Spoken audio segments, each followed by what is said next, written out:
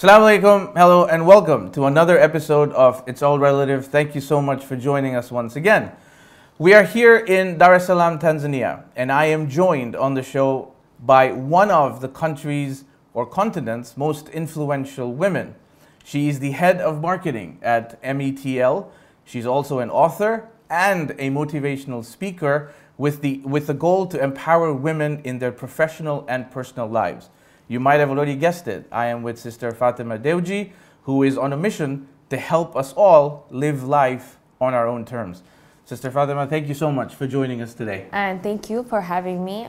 It's a pleasure to be on your show. I've watched a few of your episodes, and I have to say that I'm very inspired by the work you do. Thank you. I appreciate it. All right, so let's get started. I want to start starting from your educational days. Okay. So maybe post secondary school, like starting from university. Okay. And I want to focus on what happened after in your journey with MeTL. Okay.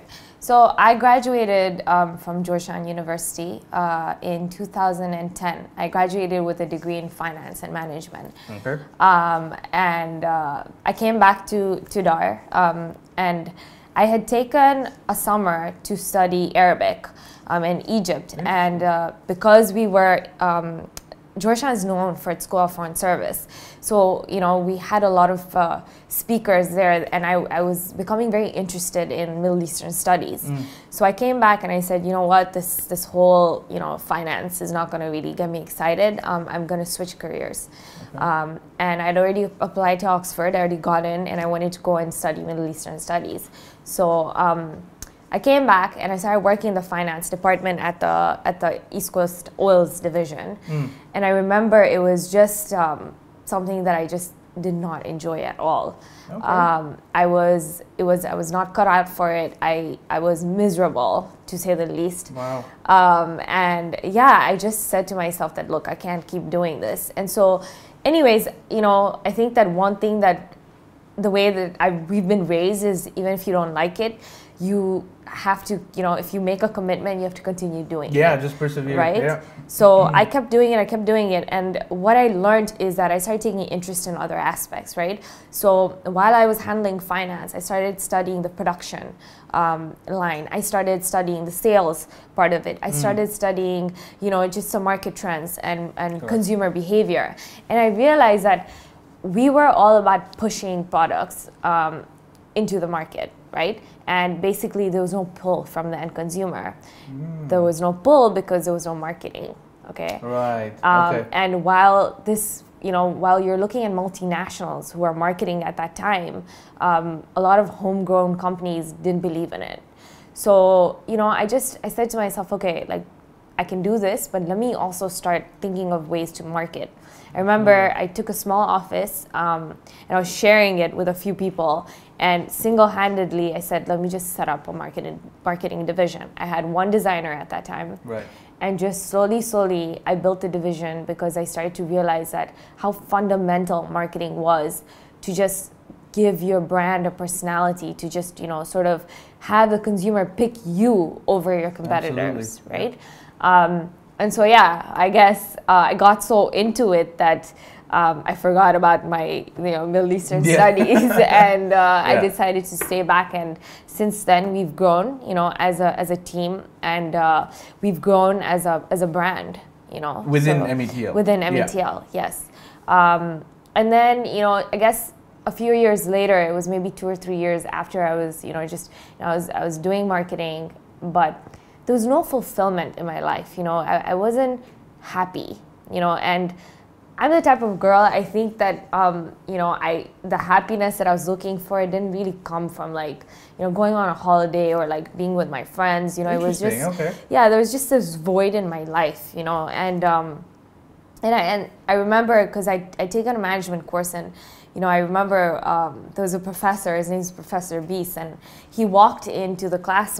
It was our first management class, and he said, hey guys, do you guys want to know how to be successful and happy? Yeah. And so, we're all like sitting there, okay, like we're like scrambling for our pens, and we're like, okay, we're going to learn like how to be successful, And he said, in order to be successful and happy, you have to find a purpose that is greater and higher than yourself and make a difference in the lives of others.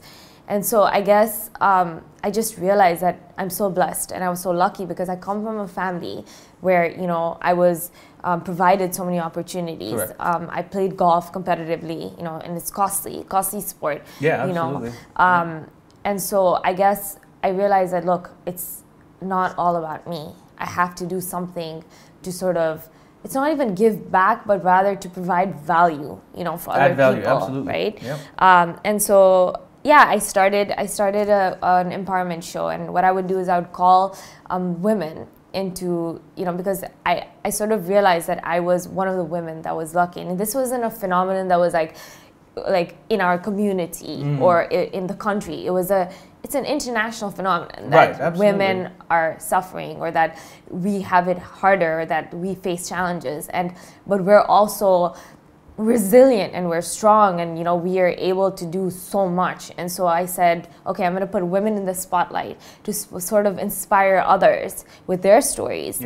And that's how my empowerment forum started. So this is in addition to your corporate life. So you've got your marketing role as head of marketing at MeTL, and then this is what you do, because I know you have a lot of passion projects that you do. So I'm guessing this is one of them.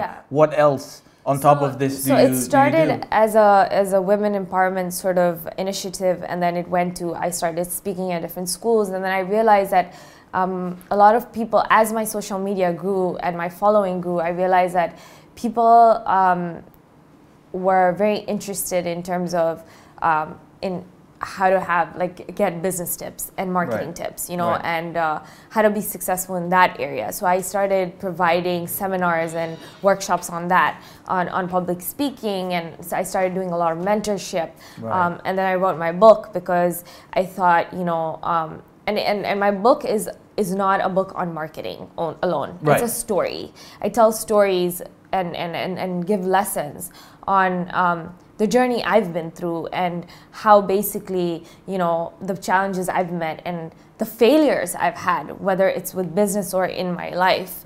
And, you know, how you have to sort of move past that and look past that and just keep going, you know? Absolutely. No, it makes sense. It's so interesting.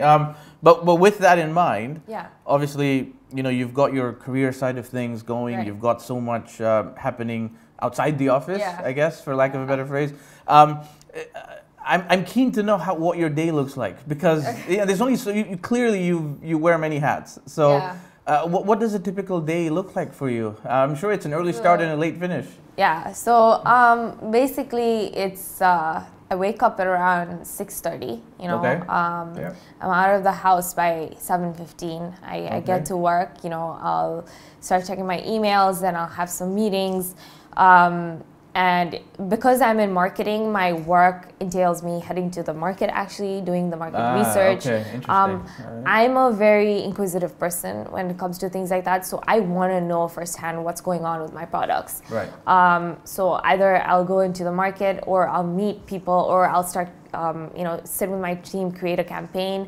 I'm very interested in the branding aspect of things as well. So, you know, mind you, even when we came up with the Mo brand, it's my team and I had to come up with it, because basically we were at a time where nobody knew it was all these sub-brands were part of one whole brand, right? And so people were drinking our water and having our wheat flour and like our oil, and you know, they didn't know it was all part of one company.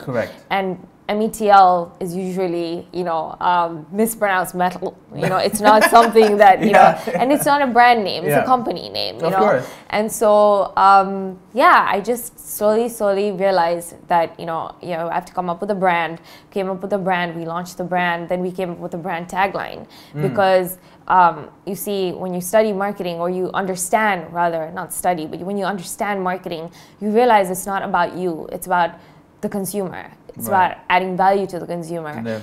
And so our products touch the lives of people from the moment they wake up to the moment they go to sleep, right? Because they're because they're in. We're basically have 150 different products, you know, with various SKUs. And so, yeah, So I do that. Sorry, deterring from that. No, I just that's got so okay, that's interested okay. in my marketing. No, you're very passionate about it. Clearly, Yeah. Why not? Yeah. And then at around 5, I go work out. I run every single day Okay. for about 7 kilometers. I go run with my dog by the beach. Right. Nice. And I mix it up. I do running. I do kickboxing. I do high intensity training. Right. It's very important exercise to Absolutely. my daily Yeah. life. Sometimes I'll go play golf, not so much these days because I think Yeah. the time is scarce. Yeah. But then I come back, then I might have a few meetings here and there, but then I start focusing more on my passion project and the work that I do. So that's kind of towards the evening, night. Yeah. Sort of. Yeah. All So right. early start, very late nights, but I think one thing I have to say, and this is, I give a lot of advice to people, and something that I've learned is that it's good to keep moving, but it's also important to slow down. It's important to have a sense of awareness about what's going on in your life, what you're doing, reflection, and these are important things that now I've started to sort of include in my life. It's not just go, go, go. Yeah. Once in a while, sit back, reflect. Where are you going? What are you doing? Why are you doing what you're doing? Don't lose sight of these things. Is that your moment of switching off, or your me time? Okay, so one of the issues I have is my brain doesn't slow down. I'm like, it's crazy.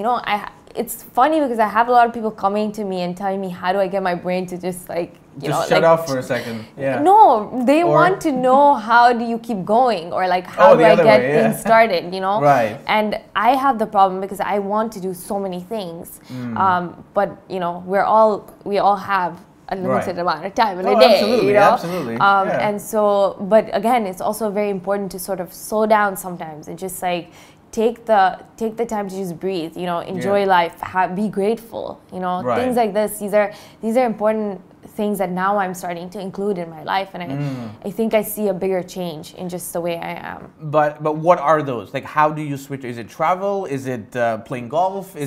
What is that me time when you can reflect on all these things? Okay, so when I go running, that's my me time. Okay, I turn off my phone, and I run, and there's something about the sea that calms me down. Absolutely. And we're lucky because I live by the sea. Absolutely. So then I have my cliff, and I just sit there, and then when I remember that there are times when the day has been rough, or I've been through something, and I just sit there and I calm down and I reflect, and I just start counting all the things I'm grateful for. Absolutely. And I know it sounds cliche, but I do that because you become conscious of your day and your time. Right, just self-awareness. Yeah.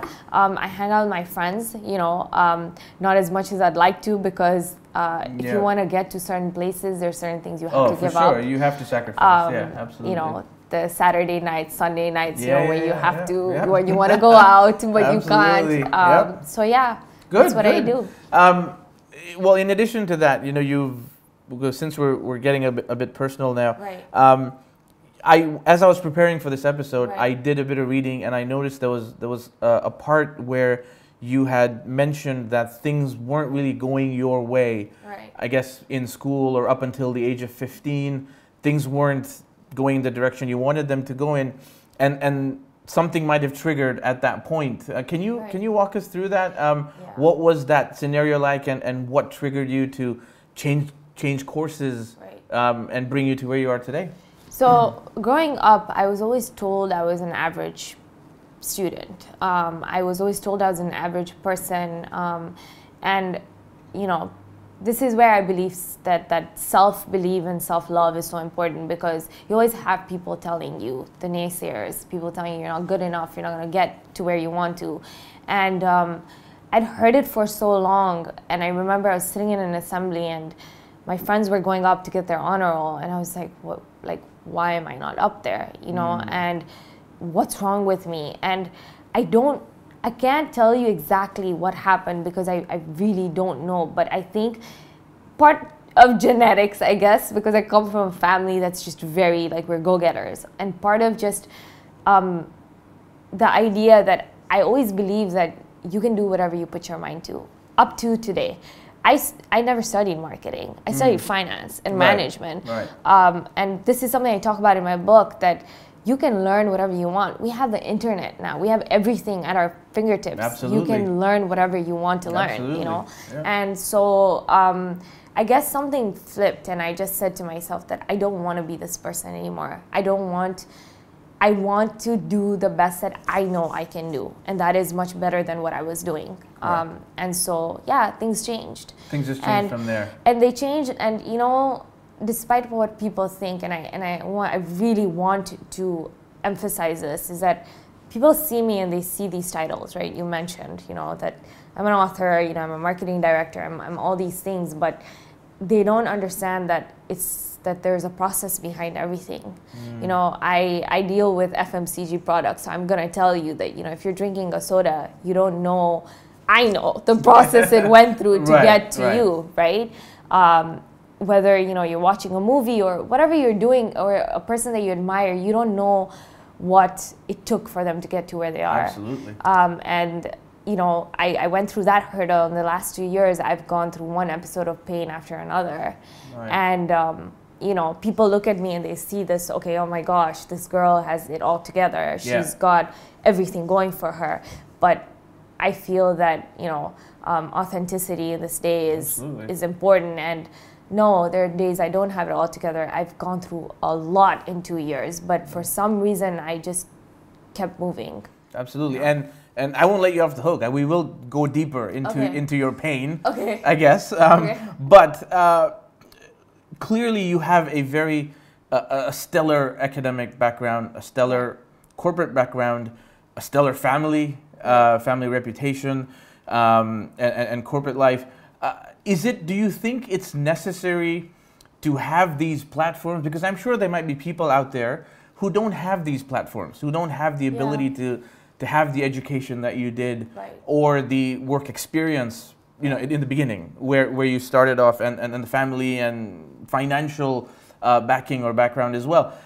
What message do you have for those people? You know, is there hope for them? Can they make it without these luxuries per se? Of course. I think that an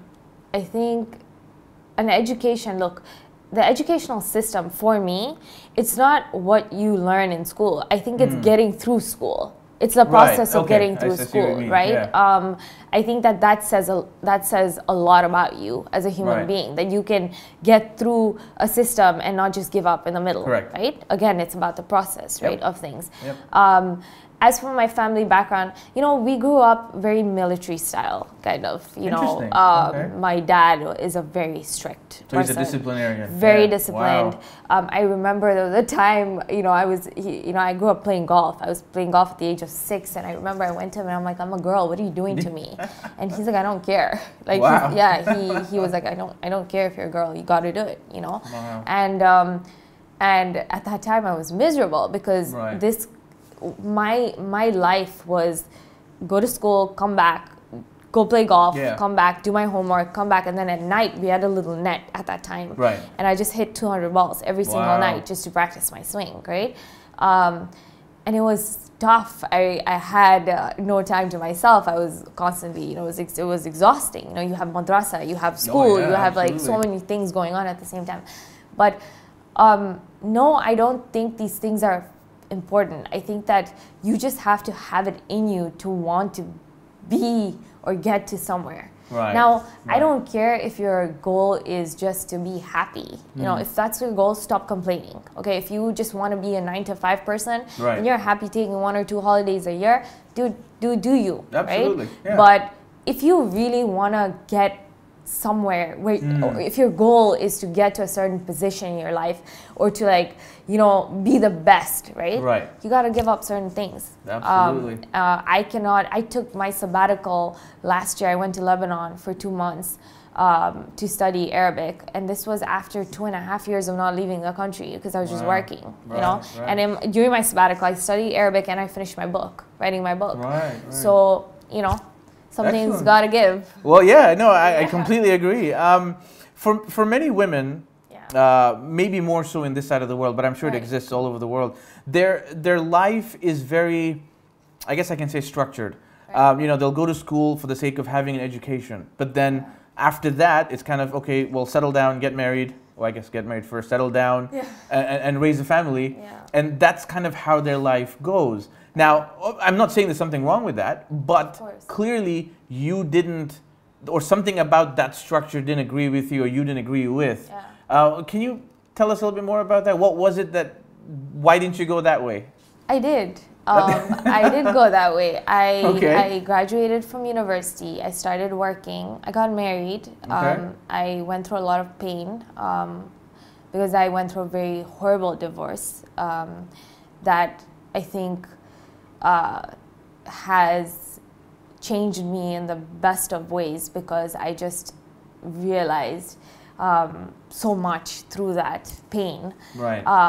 And yes, my life has not, you know, on TV, on everything, seems very flowery, right? Very well put together, yeah. Very well put together. But, you know, I did go through that route, and not because I had to, but because I did find someone that I thought I could spend the rest of my life with. Didn't work out. But I don't think there's anything wrong with it. I just think it's unfortunate, because I think that parents, right? They don't, maybe so more so on this side of the world, they don't, they look down on the girls. Okay, it's yeah. So I read a study. Sheryl Sandberg, you know, the CEO of Facebook, she talks a lot about this, and she says that there was a study that was done where you know, when a girl is speaking up when they're younger, you tell her she's bossy, but when it's a boy, he holds leadership qualities, right? Interesting. And so it's the way that you speak to your child when they're young. It's the way that you sort of, the empowerment, or rather disempowerment, of your children, and it can go both ways. It's for the boys and the girls as well. It's the guys, you have to become successful so you can fend for your family. Right. It's the same pressure. And the girls, it's like, okay, you're gonna have an education, but I mean, what does it matter? You're gonna get married, someone's gonna take care of you, right? So it's a culture thing. It is culture thing. It's a culture thing, but the more that I read and the more that I see, I think it's just, I honestly do believe it's a, maybe because it's highlighted more here, but I think it's really an international phenomenon, this whole idea that if you're a girl, you know, this is sort of your life. You know, and if you're a guy, then, you know, you have to have a family, take care of your wife and whatever. I think that I was lucky, because I grew up, you know, with 4 brothers. I grew up in a family where my dad was all about education. He was he got us into golf, and playing a sport when you're young does a lot for you. Teaches you mental toughness, teaches you to be a team player, teaches you to be a good loser. You know, these are you know, these are all fundamental things that will take you a long way. You know, resilience, just, you know, just so many things that you learn that then shape who you are. Absolutely. Your brother, MeTL Dewji, the infamous MeTL Dewji. You mentioned, you know, you grew up with 4 brothers, him obviously being one of them. Clearly he, if not the whole family, is a household name in this country, and maybe even in the continent.